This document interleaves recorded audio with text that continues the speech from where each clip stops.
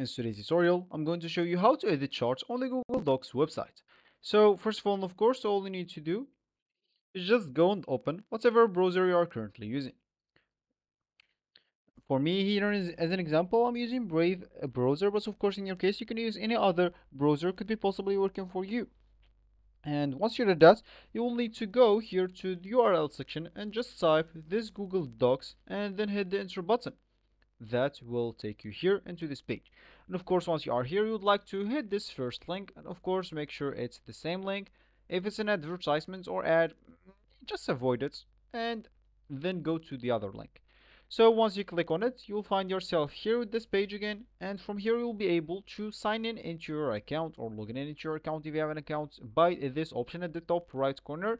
Or of course, if you don't have an account, you can just go here and click at sign up for free, and you'll be able to create your account. Of course, if you have a Google account already connected to your browser, this will be much faster and simple.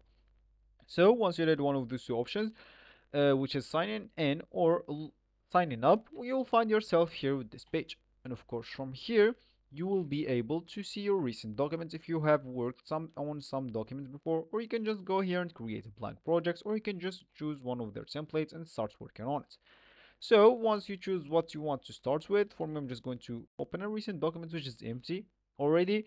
And now I'm just going to show you, as we said in the beginning of the video, how to edit the chart. So of course, if you want to edit it, you would like to insert something, charts first. Let's say as an example, a column chart, and that will be actually our chart. So how can we actually edit this chart? So of course, once you inserted your chart, just go and click on it. Then once you right click on it, of course, you will be able to crop it, replace it, reset it, or even you have other options. But what we care about is just by clicking here at this three dots here, which is the image option, just click at adjustments, and here you will find this option. From here, we will be able to edit your chart. You will be able to edit the transparency, the brightness, and of course contrast, or yeah, contrast and other stuffs, as you can see from here, the text wrapping, size and rotation, and other stuff. So this will be actually for this tutorial. I hope you like it. Thank you guys for watching, and goodbye.